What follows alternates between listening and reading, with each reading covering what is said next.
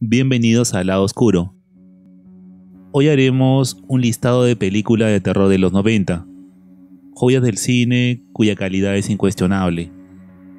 No es un top, pero son 9 películas de terror de los años 90 recomendadas. Antes de pasar al listado, agradecería que te suscribieras y activaras la campana de notificación. Subo videos cada semana. Bien, sin más demoras, comencemos. 9 películas de terror de los 90 recomendadas. 1. A Holy Place. A Holy Place es una película yugoslava realizada en 1990, dirigida por Georgi Kadjevic, quien también escribió el guión basado en el cuento Big de Nikolai Gogol. El joven estudiante de teología, Tomás, y sus amigos viajan a través del campo deshabitado muy cerca de la noche. En ese lugar, el joven ve un extraño carruaje en donde una bella joven le sonríe. Esto, aunque los otros no llegan a ver el carruaje. Poco después se refugian en una choza en donde una vieja poco amable los acoge. Esta, sin embargo, exigirá que solo 2 duerman en la casa, dejando a Tomás en el granero. Durante la noche el joven es casi asaltado sexualmente por la vieja. En la lucha, él la mata, pero esta misteriosamente se transforma en la joven del carruaje. Poco después el muchacho regresa al seminario, en donde el rector le dirá que el hacendado local pide su presencia para que lea por 3 noches los salmos por Catarina, su recién fallecida hija. El joven monje descubrirá poco después su vínculo con la muerta. Considerada por muchos una de las mejores películas de terror serbio, tiene como base un relato de terror del escritor ruso Nikolai Gogol, además de mezclar muy bien un ambiente de misterio gótico con tintes de erotismo. Un filme muy disfrutable para el que le guste el género. 2. Castle Freak. Castle Freak es una película de terror estadounidense directa a video de 1995, dirigida por Stuart Gordon. La película está protagonizada por Jeffrey Combs y está basada en el relato El extraño de Lovecraft. Después de heredar un castillo del siglo XII que perteneció a una famosa duquesa cuando fallece un pariente lejano, John Reilly, un alcohólico en recuperación, y su familia, incluida su esposa Susan y su hija adolescente ciega, Rebecca, viajan a Italia. Su esposa le echa la culpa de la muerte de su hijo y la ceguera de Rebecca. Aun con todo, los 3 planean quedarse en el castillo hasta que puedan liquidar la herencia. Sin que ellos lo sepan, un monstruo encerrado en el sótano del castillo está a punto de escapar y cometer una serie de asesinatos. Cuando la familia descubra el pasado del castillo, también quedarán involucrados con la criatura, que amenazará la seguridad de sus miembros. Frente a esto, John, como el principal sospechoso, deberá enfrentar su alcoholismo, luchar contra el demonio y mostrar su inocencia. Castle Freak es una película noventera de bajo presupuesto, filmada en un castillo y hecha para ser estrenada en video. Tiene, sin embargo, el plus de contar con los actores del clásico ochentero Reanimator y una dirección sólida. Un filme visceral que nos transporta a los 80, aún sin serlo. Recomendado. 3. El síndrome de Stendhal. El síndrome de Stendhal es una película italiana de 1996, escrita y dirigida por Dario Argento y protagonizada por su hija, Asia Argento. La detective Anna Mani viaja a Florencia tras la pista de un violador y asesino en serie, Alfredo Grossi. Mientras visita un museo, Anna se ve afectada por el síndrome de Stendhal, una condición que hace que la víctima se siente abrumada al ver grandes obras de arte. Cuando Alfredo se entera del trastorno de Ana, lo usa para desactivarla antes de secuestrarla y someterla a un brutal y sádico ataque sexual. Aunque logra escapar, Ana queda profundamente traumatizada. El psicópata creerá poder volver a atraparla. Sin embargo, la situación será muy diferente. No obstante, nadie conoce aún el verdadero terror que llega a producir una situación como esta, unida al síndrome de Stendhal. Como casi todas las películas de Darío Argento, esta también es una película de culto, inspirada en una anécdota de la niñez del director. Una exploración inquietante de un trauma psicológico. Muy buen filme, que no he visto en casi ningún top, pero que es muy recomendable. 4. Nightbreed. Nightbreed, raza de la noche en México, es una película estadounidense de terror de 1990, escrita y dirigida por Clive Barker, basada en su novela Cabal. Está protagonizada por Craig Sheffer. En Calgary, a pedido de su novia Lori Winston, Boone está viendo al psicoterapeuta Dr. Philip Decker, un asesino en serie que convence a Boone de que cometió los asesinatos de Decker. Localizado por la policía, Boone finalmente encuentra refugio en un cementerio abandonado llamado Midian, una ciudad debajo de un enorme cementerio en medio de la nada. Allí, una tribu de monstruos y marginados conocidos como Nightbreed se esconden de la humanidad. Luego de un accidente fatal, él logrará entrar en aquel lugar. Sin embargo, la situación se complicará cuando Decker, el verdadero asesino en serie, ingrese también a este mundo secreto, causando muertes a su paso. Nightbreed no fue bien recibida por la crítica, sobre todo por la tosca adaptación del guión. Ahora es considerada una película de culto. Dirigida por Clive Barker, director de la afamada Hellraiser, tiene una estética muy lograda, sobre todo en la creación de monstruos y ambientación. Una verdadera obra artesanal del terror noventero que deberías ver. 5. The People Under the Stairs. En España, El sótano del miedo. En México y Argentina, La gente detrás de las paredes. Es una película de Estados Unidos, escrita y dirigida por Wes Craven. Poindexter Full Williams es un residente de un gueto de Los Ángeles. Él y su familia están siendo desalojados de su apartamento por sus caseros, los Robinson. Ante la inminencia del desalojo y debido a la necesidad, 3 personas, Leroy, su socio Spencer y Full, irrumpen en la casa de los Robinson para robar. Sin embargo, Full encontrará que la casa de los arrendatarios es muy extraña. Encuentra un gran grupo de niños extraños y pálidos en un corral cerrado, dentro de un sótano parecido a una mazmorra. Cuando piensa irse, los Robinson regresan. De esta forma, Full se entera de que aquella pareja tiene un comportamiento enfermizo.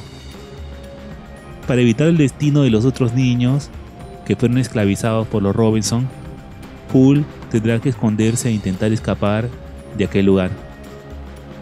El sótano del miedo es considerado uno de los mejores filmes de Wes Craven. Este también escribió el guión, basado en una noticia sobre padres de familia que mantuvieron a sus hijos encerrados en el sótano durante muchos años. Lo recomiendo por su estética muy lograda, con elementos puntuales de gore y terror, muy disfrutable. 6. The Dark Half. The Dark Half, en España, La mitad oscura, es una película de terror estadounidense de 1993, dirigida por George Romero. Un autor de novelas literarias intelectuales, Tad Beaumont, es más conocido por los thrillers de suspenso, misterio y asesinatos, más vendidos, que escribe bajo el seudónimo de George Stark. Beaumont desea retirar el nombre Stark y entierra simbólicamente Stark en una tumba simulada. Sin embargo, Stark se ha convertido misteriosamente en una entidad física y comienza a aterrorizar a la familia y los amigos de Beaumont después de que emerge de la tumba. Tad Beaumont terminará por convertirse en el principal sospechoso y descubrirá que no es nada fácil deshacerse del fantasma que creó de sus pesadillas. Película basada en la novela de Stephen King. Recibió críticas mixtas. Hay que decir que el material original es ya regular y la adaptación del afamado George Romero no cumplió con las expectativas del público, que esperaba otra película de zombies por parte suya. De todas formas, se deja ver bastante bien, como misterio sobrenatural. Recomendada. 7. Haunted. Haunted es una película inglesa de terror de 1995 del director Lewis Gilbert y protagonizada por Aidan King, entre otros. En la Inglaterra de 1928, David Arch, un profesor estadounidense, ha pasado la mayor parte de su vida trabajando en el campo de la parapsicología para refutar la existencia de fantasmas. Lo motivó la prematura muerte de su hermana gemela, Juliet, de la que se culpa a sí mismo. Como profesor en Oxford, recibe una serie de súplicas urgentes de la señora Webb, quien afirma que está siendo atormentada por fantasmas para que venga a ayudarla. David viaja a Sussex para ayudar a la señora a afrontar sus fantasías inquietantes, que cree producto del estrés y cansancio, que para ella son apariciones. Sin embargo, él mismo comienza a experimentar estas visiones anómalas. Esto se complicará debido a sus propios fantasmas del pasado, que no han llegado a desaparecer y que deberá enfrentar si desea resolver el misterio y conocer la verdad. La película es una adaptación libre de la novela homónima de 1988 de James Herbert. Sobresale por ser una película de casa encantada en un ambiente de época, bastante bien hecha debido al guion adaptado.